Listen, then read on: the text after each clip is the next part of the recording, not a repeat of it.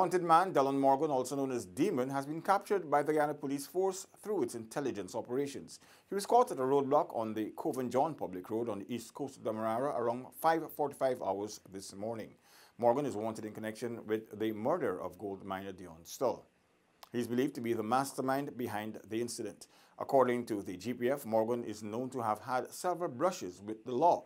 In 2017, he was charged for allegedly robbing a bank customer in Diamond shortly after a cash withdrawal was made. The same year, he was also accused of being part of a gang that carried out robberies on the east coast of Demerara.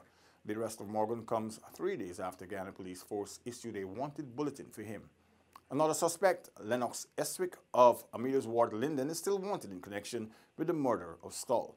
As investigations continue into the matter, anyone with information that may lead to the arrest of Lennox Eswick is asked to contact the police on telephone numbers 444-3512, 253650, 226-1928, 911 or their nearest police station. Remember, all information will be treated with the strictest confidence.